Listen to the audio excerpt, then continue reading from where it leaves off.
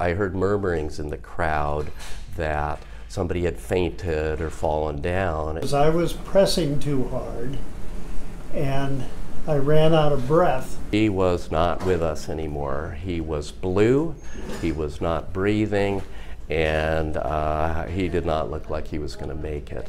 I kept saying, he's got a defibrillator, you know, and I've always thought you shouldn't shock somebody because that was my understanding.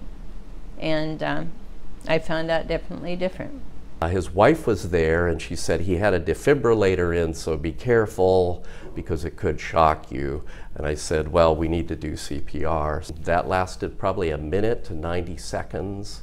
And then all of a sudden, his defibrillator gave him an internal shock and he woke up. He had an aortic valve stenosis, narrowing of the aortic valve, and it prevented blood from getting to his heart and allowing the defibrillator to really work effectively. So the CPR gave just enough blood to his heart to allow the defibrillator to function. When he walked in up here, I was absolutely thunderstruck that I would get to meet a man who saved my life.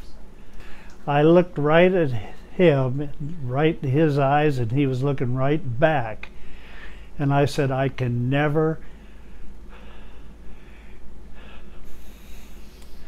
ever thank you enough. And I hope to be able to for the rest of my life.